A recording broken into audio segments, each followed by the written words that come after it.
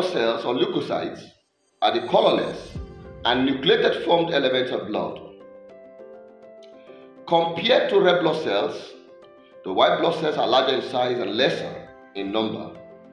Yet, these cells are important like the erythrocytes. They're important because of their role in the defense mechanism of the body and because they also protect the body from invading organisms by acting like soldiers. White blood cells differ from red blood cells in many aspects. Number one is that they are larger in size. Number two is that they are irregular in shape. Number three is that they are nucleated. Number four is that there are many types of white blood cells. Number five is that granules are present in some types of white blood cells. Number six is that they tend to have a shorter lifespan compared to red blood cells. Now let's talk about the classification of white blood cells.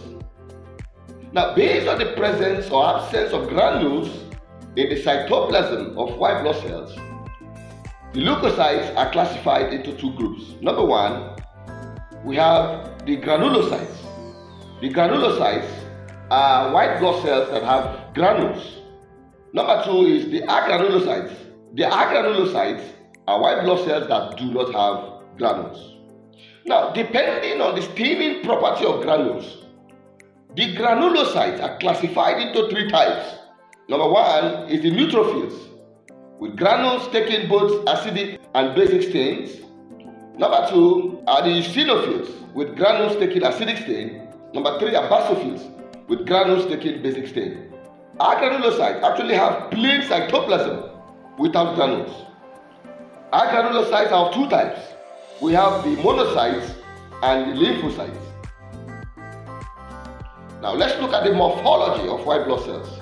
Neutrophils are also known as polymorphs. They actually have fine or small granules in the cytoplasm. Neutrophils are nucleated. The nucleus is multi-lobed in nature. The number of lobes in the nucleus depends upon the age of the cell. In younger cells, the nucleus is not lobed, and in older neutrophils, the nucleus has about 2 to 5 lobes. The diameter of the cell is between 10 to 12 micron. The neutrophils are amoeboid in nature. Eosinophils have coarse granules in their cytoplasms. Their cytoplasm stained pink or red with iosine. The nucleus is bilobed and spectacle shaped. They have a diameter of 10 to 14 micron. Basophils also have coarse granules in their cytoplasm. The granules actually stain purple blue with methylene blue. They actually have a bilobed nucleus, and the diameter of the cell is between 8 to 10 micron. Monocytes are the largest leukocytes with a diameter of 14 to 18 micron. The cytoplasm is clear without granules. The nucleus is round, oval and horse-shaped in nature.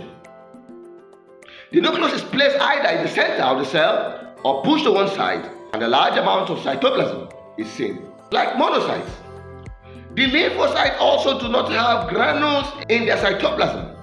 The nucleus is oval, bean-shaped or kidney-shaped. The nucleus occupies the whole of the cytoplasm. Now, a rim of cytoplasm may be seen or may not be seen. Now, depending upon the size, lymphocytes are divided into two groups. Number one is the large lymphocytes, which are younger cells with a diameter of 10 to 12 micron. Number two are small lymphocytes, which are older cells with a diameter of 7 to 10 micron. The total white blood cell count is between 4,000 to 11,000 cubic millimeter of blood. Now let us talk about the variations in white blood cell count. Number one is what we call leukocytosis. Leukocytosis is the increase in total white blood cell count. Leukocytosis occurs in both physiological and pathological conditions. Number two is leukopenia. Leukopenia is the decrease in total white blood cell count. Number three is the granulocytosis. Granulocytosis is the abnormal increase in the number of granulocytes. We also have granulocytopenia. Granulocytopenia is the abnormal reduction in the number of granulocytes. We also have agranulocytosis. Agranulocytosis is the acute pathological condition that is characterized by absolute lack of granulocytes. We also have physiological variation in white blood cell count. Number one is age. White blood cell count is about 20,000 per cubic millimeter in infants and about 10 to 15,000 per cubic millimeter of blood in children. In adults, it ranges between 4,000 to 11,000 per cubic millimeter of blood. Number two is sex. White blood cells are slightly more in males than in females. Number three is diurnal variation. The white blood cell count is minimum in the early hours of the day and maximum in the afternoon. Number four is exercise. During exercise, there is a slight increase in white blood cell count. Number five is sleep. White blood cell count decreases when an individual is asleep. Number six is emotional conditions like anxiety. During this condition, there is an increase in white blood cell count. Number seven is pregnancy. During pregnancy, there is an increase in white blood cell count. Number eight is menstruation.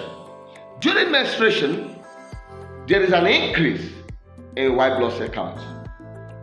Number nine is parturition. There is an increase in white blood cell count during childbirth. Now let us look at pathological variations in white blood cell count. Now, leukocytosis, like we earlier said, is the increase in the total leukocytes or total white blood cell count.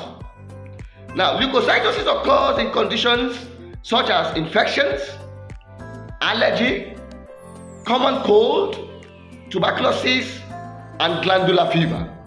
Number two is leukemia. Leukemia is a condition which is characterized by abnormal and uncontrolled increase in leukocyte count that is more than 1 million per cubic millimeter. It is also called blood cancer. Leukopenia. Leukopenia is the decrease in the total white blood cell count. It occurs in the following pathological conditions. Number one is anaphylactic shock. Number two is cirrhosis of the liver. Number three is disorders of the spleen. Number four is pernicious anemia. Number five is typhoid and paratyphoid fever. Number six is viral infection. Now, the lifespan of white blood cell is not constant. It actually depends upon the demand in the body and their function. The lifespan of the cells may be as short as half a day, or it may be as long as 3 to 6 months. Now, let's talk about the properties of white blood cells. Number one is diapedesis. Diapedesis is the process by which the leukocytes squeeze through the narrow blood vessels. Number two is amoeboid movement. Neutrophils, monocytes, and lymphocytes show amoebic movement, which is characterized by protrusion of the cytoplasm and change in the shape. Number three is chemotaxis. Chemotaxis is the attraction of white blood cells towards the injured tissues by the chemical substances released at the site of injury. Number four is phagocytosis. Neutrophils and monocytes engulf the foreign bodies by means of phagocytosis. Now let's talk about the functions of white blood cells. Now, neutrophils play an important role in the defense mechanism of the body. Now, along with monocytes, the neutrophils provide the first line of defense against the invading microorganisms. The neutrophils are the free cells in the body and wander freely through the tissues, and practically no part of the body is spared by these leukocytes. The eosinophils play an important role in the defense mechanism of the body against the parasites. Now, during parasitic infections, there is a production of a large number of eosinophils which moves towards the tissues affected by parasites. Eosinophil count increases also during allergic diseases like asthma. Eosinophils are responsible for detoxification, disintegration, and removal of foreign proteins. The basophils play an important role in Healing processes. Their number increases during healing process. Basophils also play an important role in allergy or acute hypersensitivity reactions. This is because of the presence of receptors for immunoglobulin E in basophil membrane. Now, the mast cell is a large tissue cell resembling the basophil. Generally, mast cells are found along with the blood vessels and are prominently seen in the areas such as skin, mucosa of the lungs, and digestive tracts. They are seen in the mouth, in the conjunctiva, and also in the nose. These cells usually do not enter the bloodstream. They play an important role in producing the hypersensitivity reactions like allergy and anaphylaxis. When activated, the mast cell immediately releases various chemical mediators from its granules into the interstitium. Monocytes are the largest cells among the leukocytes. Like neutrophils, the monocytes also are motile and phagocytic in nature. These cells actually wander freely through all tissues of the body. Monocytes play an important role in the defense of the body. Now, along with neutrophils, these nucleocytes provide the first line of defense. Now, lymphocytes play an important role in immunity. Functionally, the lymphocytes are classified into two types, namely the T lymphocytes and the B lymphocytes. The T lymphocytes are responsible for the development of cellular immunity, and the B lymphocytes are responsible for the development of humoral immunity. Now, let's talk about leukopoiesis. Leukopoiesis is the development and maturation of leukocytes. Now, committed pluripotent stem cells give rise to leukocytes through various stages. The pluripotent stem cells give rise to two types of cells, which are the lymphoid stem cells and the colony-forming blastocytes. The lymphoid stem cell gives rise to lymphoblasts, which eventually gives rise to lymphocytes. The colony-forming blastocytes gives rise to colony-forming units erythrocytes, colony-forming units granulocytes and monocytes, and colony-forming units megakaryocytes. Of course, the colony-forming units erythrocytes gives rise to erythrocytes, while the colony-forming units megakaryocyte gives rise to platelets.